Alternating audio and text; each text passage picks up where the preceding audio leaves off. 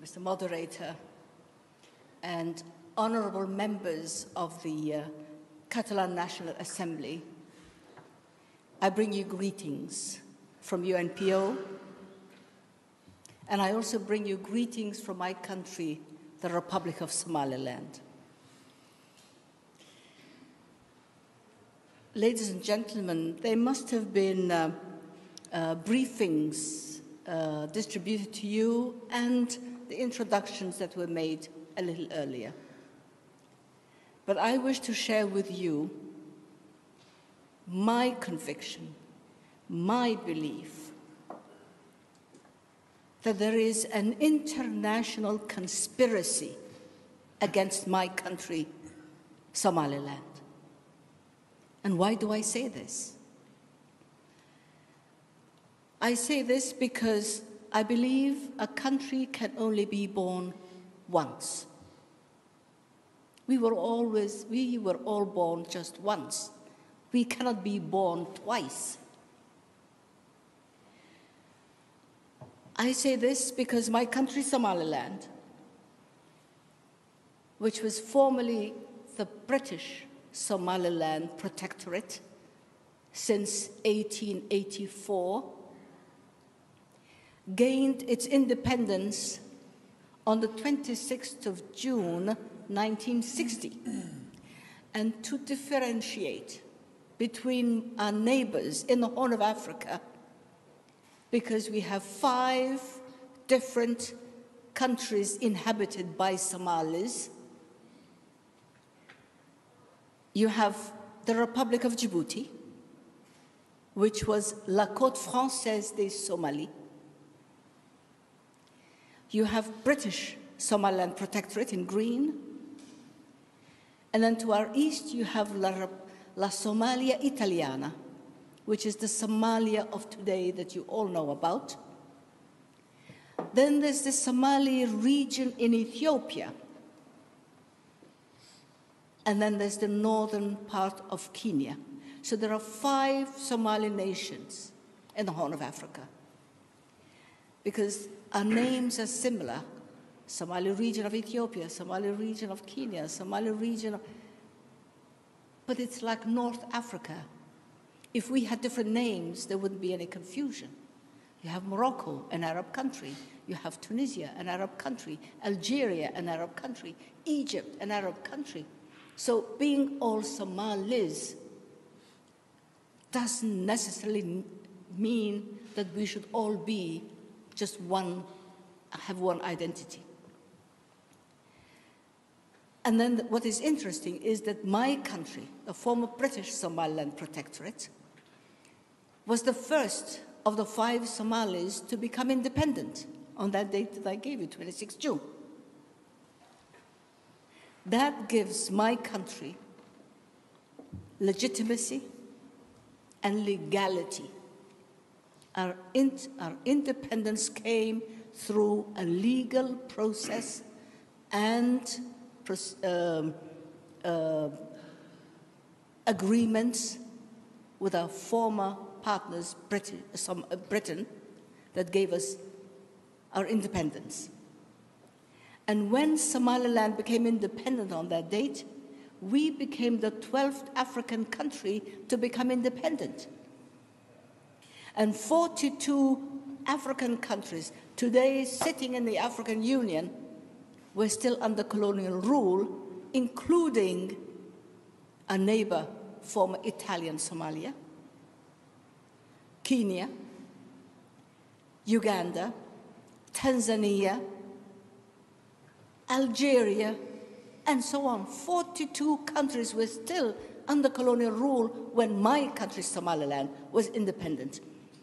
But the paradox is, those countries that gained independence after we did are today sitting in the African Union and denying Somaliland our right to our rightful identity and to our existence. This is totally unjust, because the African Union knows fully well, because it sent observers, The AU is fully aware that Somaliland fully, entirely lives within the territory that was formerly British Somaliland Protectorate. We did not change our situation, our place, our name. We are the same. But in spite of that injustice, and in spite of that conspiracy that has gone on for 32 years against my country, we continue to remain committed to the peace and stability of the region. We have unreserved respect for the unity and territorial integrity of nations and states. And we do not believe in the fragmentation of Africa, nor do we call for the revision of Africa's borders. For these reasons, allowing Somalia to claim ownership over Somaliland is totally immoral, when in fact it was Somaliland that first became independent. It was Somaliland that secured membership with the United Nations before we united with Somalia. It is Somaliland that has been living within its internationally defined borders. And it is Somaliland that has been stable and peaceful for the past 32 years. When Somalia, entity of being the most unstable and failed state. We therefore claim full ownership of our name, our identity, our language, our culture, our tradition, and of course, our sovereignty. Ladies and gentlemen, withdrawing from a failed union with Somalia, and we withdrew from that failed state when we had a war. In that picture, you will see tanks. Our country was littered with military hardware, MiGs and tanks and cannons. And what do cannons do? There's horrible massacres, there's pictures. This is the contents of just one single mass grave. And it contains the remains of children, of babies, 2 and 3 and 5-year-olds. The skulls are so small that many of them disintegrated. What is the military value of putting children into mass graves? I guess somebody needed to do that, and I can't understand why. We are not, with Somalia does not make us the first independent African country to have entered into a voluntary union with another and then withdrawn from that union intact. Egypt and Syria have done so. Senegal and Gambia, and Senegal and Mali all have done likewise, but have never been punished for going into a union, nor for withdrawing from it. But Somaliland has been punished for 32 years. In that picture, you will see a hospital. Who bombs hospitals? Who bombs homes and civilian dwellings? Who puts airplanes in the air just to bomb a city full of civilians? And of course, every mother thinks her baby is the most beautiful, and I have a picture of my hospital there where I have lived for the past 25 years and where we have delivered 32 babies. But I will go on with my lecture. Unlike Somalia, we need no peacekeeping forces because we keep our own country peaceful in Somaliland. We established political parties. We have held a series of parliamentary and presidential elections, all witnessed by international observers who saw how every citizen of Somaliland over the years, over the age of 18, have lined up to cast their votes. Somalia, who is recognized by the international community, has been unable to hold even one election. For 1 minute, oh my God, please, I must run. I'm late. I'm old. I'm 85. I need time. And I've come a long way, so please don't choke me. Pictures there, you see a goat. That's how they left our hospitals. And I think we'll keep the pictures at that. Unlike Somalia, we need no peacekeeping forces, but we have elections. Now, while the international world spends billions of dollars on Somalia, we in Somaliland have our own currency.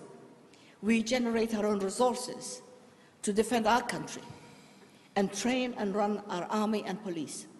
We rely on ourselves to manage our government, establish our courts, have free and independent press, and provide health and social services, all free of charge, as well as education to boys and girls. Somaliland has built a country founded on peace, justice, and the rule of law. Now, the future of Somaliland is bright, and although our peace and stability have been threatened in recent months by terrorists and Shabab from the breakaway region of Puntland next door, we are exercising restraint and keeping cool heads in order not to tarnish a long track record of good relations with neighboring countries. Our growing trade and economy are also cornerstones of our foreign policy. We promote and we seek more stable and democratic, peaceful and prosperous Horn of Africa. Because Somaliland has never been part of Africa's problems, we hope that the world will begin to listen to us and give justice to our people who have a right to be heard, a right to be seen, a right to be recognized as responsible members of the international community. Ladies and gentlemen, Somaliland has been unjustly punished for the sins of others for far too long. For reasons unknown to us, Somalia, who has been the cause of our destruction, has been given the authority to represent us, when in fact we separated from Somalia far longer than we have been united. And where, we wonder, in the world, has the aggressor ever been given the authority to represent the victim? The world should see that Somaliland has the political maturity and the wisdom that the world needs to help bring peace to neighboring Somalia. The world needs Somaliland to be part of that, of the nations who are genuinely searching for solutions to the problems of Somalia. Somaliland is willing and ready for that responsibility. The case of Somaliland must be given a hearing and its day in court, so that at last peace will prevail, because there is no reunification ever possible between Somaliland and Somalia. Just as we have done all along, we in Somaliland continue to extend a hand of friendship to Somalia, to initiate serious dialogue, to find a peaceful solution to our differences, so that our people may a serious dialogue, to find a peaceful solution to our differences, so that our people may at last find peace and stability on our common border, on both sides of our common border. If we had peace, we could join our efforts to address our common problems caused by drought, food insecurity, and malnutrition, and our resources would become better used to prevent and treat the diseases that are killing our people. If peace is found, we would better educate our youth, create jobs for them, and prevent them from being trafficked to Europe and beyond, only to drown in foreign seas or in foreign prisons. Ladies and gentlemen, I sincerely hope and pray that wisdom will prevail soon, so that peace and stability may one day return to the Horn of Africa. And thank you for your attention and your hospitality. Thank you.